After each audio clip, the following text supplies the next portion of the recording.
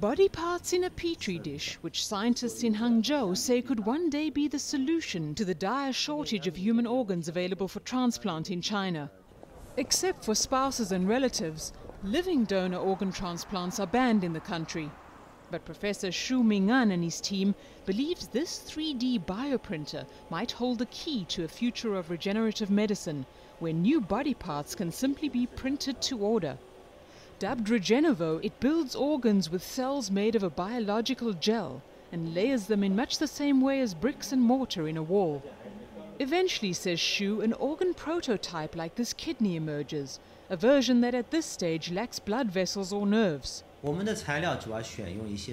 materials we use all belong to a type of hydrogel. That hydrogel is like gelatin or collagen, which have the same physical property in our bodies.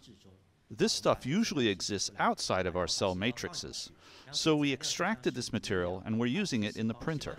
It's just like mud for some cells. It builds cells in the appropriate places, just like bricks. It's a meticulous process. The science is not new. Teams in the United States have pioneered biomedical research, printing tissue for a variety of organs from kidneys to livers. But a thriving organ production market is still a long way off. Xu says one of the main challenges is finding a way to engineer the artificial organs to interact properly with the rest of the body. It could take 15 to 20 years before the 3D printer can print more complex organs. And that's because some important problems need to be solved.